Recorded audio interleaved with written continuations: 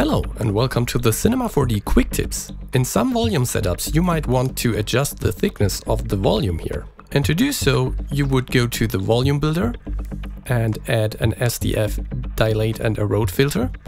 And as you adjust it, you can see that it takes quite a while until it is calculated and the feedback is far from real time. So how can we speed up adjusting the thickness? It's actually very easy. Simply let's get rid of the Dilate and Erode here because we don't need it. And instead we select the volume measure here, and there is a parameter called voxel range threshold. And if you move the slider here, you can see that as I move, the feedback is much faster and it does pretty much the same thing.